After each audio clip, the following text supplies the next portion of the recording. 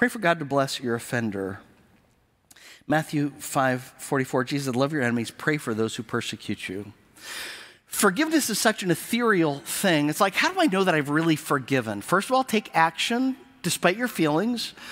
God bless this person. That person that you are really hurt by, have been really hurt by, you pray, God bless that person. Now, maybe you want to pray one of those precatory psalms, God get this person. Okay, but pray, God bless this person. Pray. And you really know that forgiveness is starting to take hold in your heart when you actually feel the desire for that person to be blessed by God.